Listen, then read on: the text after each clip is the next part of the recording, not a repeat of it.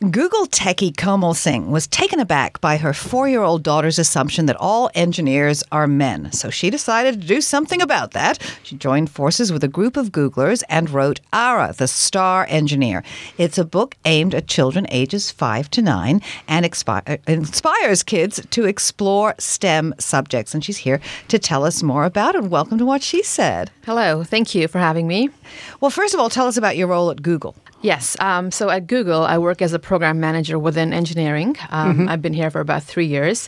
Prior to Google, I've been working in the tech sector for almost 13 years. I'm a software engineer by background, and I've held various roles as a programmer, a developer, a delivery lead, program manager. And here at Google, I work with some amazing folks building amazing things and products for the world. So tell us again why you decided to do this.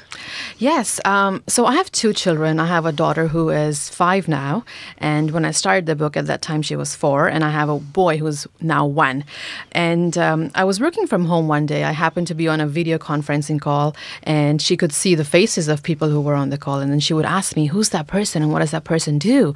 And I would go, oh, yes, that's Alex. He's an engineer. That's Mike, my manager. He's an engineer. That's Kurt. And it was 10 people, and they were all men and all engineers. And by the end of it, she goes to me, oh, Mama, engineers are boys, isn't it? So when she said that, I was pretty bummed out. Given that you are one. Did you say Mummy as an engineer? Well, she knows that, but I guess she needed a lot of reiteration. Yeah.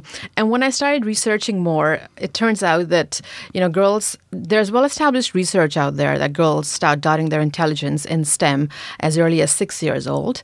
And it turns out, you would be surprised to know this, that children's literature, especially picture books, less than 5% picture books are actually authored by people of color or feature people of color in leading roles as protagonists in books.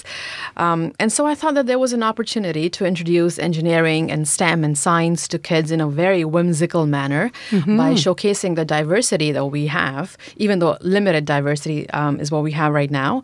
But I thought it would be a great idea to encourage them and inspire them through picture books. I find it fascinating that there's, I sort of still get, because of my age, that people think of even doctors or engineers as men. But I'm surprised that only 5% of books feature people of color. That's right. And this was a research that was published recently by The Guardian. And I bet, a number of books related to STEM or engineering are even less than 5%. Probably we're looking at something that's even less than like 1%, I would imagine. Okay, so tell us about Ara, the Star Engineer. Yes, so Ara, the Star Engineer is a picture book that features a young girl called Ara and her sidekick droid, Didi, on an adventure to count all the stars in the sky. And in doing so, what they do is they visit a fantastical land of innovation Plex, which is actually inspired by Google Plex, and it's the Google headquarters. They visit Innovation Plex, and then they enlist the help of real-life women engineers to solve their problem. And in doing so, they discover an algorithm of success that's comprised of the 4 C's. That's courage, creativity, coding, and collaboration. And in using these 4 C's, or keys of success, they are able to solve their problem and count all the stars in the sky while having fun and while meeting a very diverse set of real-life role models. Now, it's not just a book, though.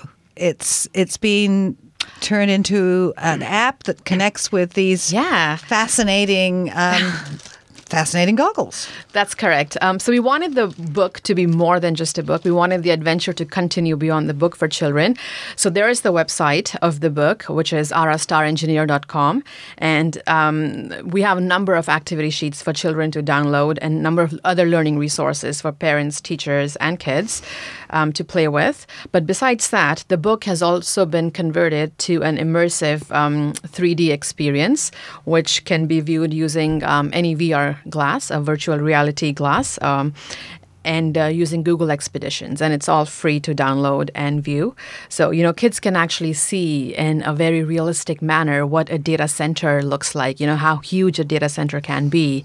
So I think such visualizations go a long way in sparking their imagination and curiosity. But it seems to me that this book would inspire boys as well as girls. I mean, it really is for everyone. It is for everybody. It's not just for girls. It's for boys and girls and other non-binary genders, and also not just for kids. One of the things I constantly hear from parents and teachers is how much they themselves learned from the book. So yes, it's for all genders and all ages, not just children or girls. Well, of course, it begs the question. There must be another one. Yes, there will be another one. And we're actively seeking feedback from our readers and fans on what is it that they would like to see more about.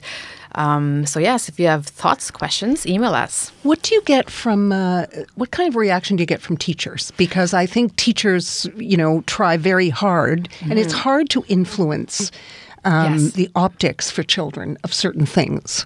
Yes. So teachers and parents both are delighted by the book because, it's not an academic book that teaches you how to code. That's not what it is. But it actually does introduce coding concepts, but in a very playful manner.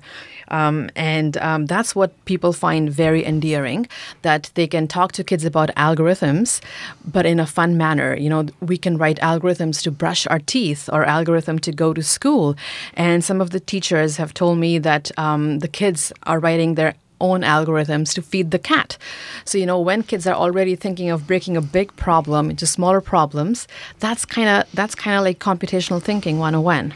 Did this sort of exceed your wildest expectations? It did. I will not lie. It did. My whole effort was just focused on getting a good book out that... For your daughter? Initially my daughter, but then I realized that the cause was much bigger than my daughter. It became a cause.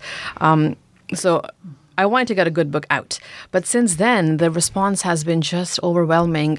The book is being converted to about 10 other languages in 10 other countries. So many other groups stepped up to help me out with things like the activities and the immersive experiences. And the response and the fan mail and the letters that I get from teachers and children is just amazing.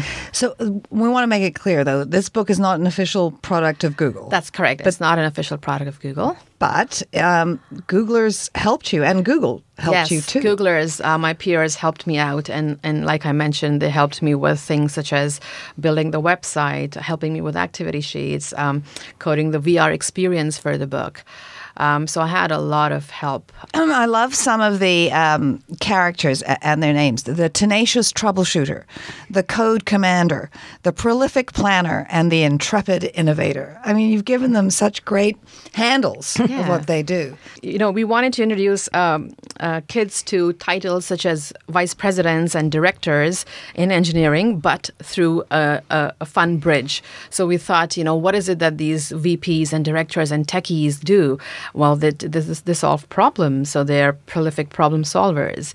And most of the time is spent around troubleshooting problems, right? Or troubleshooting things and refactoring code. So that takes a lot of persistence. So the tenacious troubleshooter. And you have to come up with bright ideas to old problems so that you can solve them in a novel manner. So that's the intrepid innovator. And then the code commander is nothing but a way to speak with computers and to make computers understand what you want them to do. And hence the code commander. Does your daughter get it now? She gets it. She's very inspired to solve problems. I haven't quite heard her say, I want to be an engineer, but I've heard her say, I'm a problem solver and I can troubleshoot this. I can fix it. So I think it has really boosted her confidence.